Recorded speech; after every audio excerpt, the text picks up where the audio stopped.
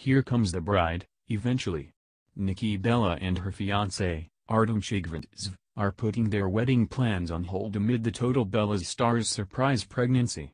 When I got engaged, the one thing I would have loved to do was the wedding planning, Nikki, 36, exclusively tells Life and Style.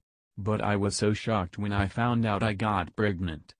Fans will be able to see the exact timeline on the upcoming season of Total Bellas, airing on E! On Thursday, April 2nd, at 9 p.m. EST.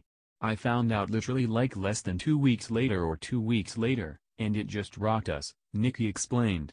I told Artem, I was like, Artem, we have this baby, we cannot do wedding planning because I just need to wrap my head around, like, I'm going to be a mom in less than 9 months. Even with their nuptials on hold indefinitely, Nikki is over the moon. You know, when you pray and put it out in the universe, it's like it all just hit me at once.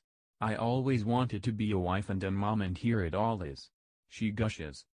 Of course, with Nikki's twin, Bella, expecting her second child with husband Daniel Bryan, the sisters are surrounded by so much love and joy. It definitely has brought us closer, Brie tells Life and Style. I feel like we never in our wildest dreams thought we would ever be pregnant together and go through this journey at the same time. Unsurprisingly, the former WWE wrestlers are incredibly in sync.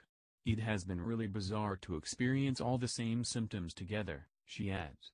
We have the exact same cravings. This has just felt like such a special time, and so I feel like it's definitely brought us together. Nikki and Brie will be welcoming their little ones in July, less than 2 weeks apart. We can't wait. Can't get enough celebrity content?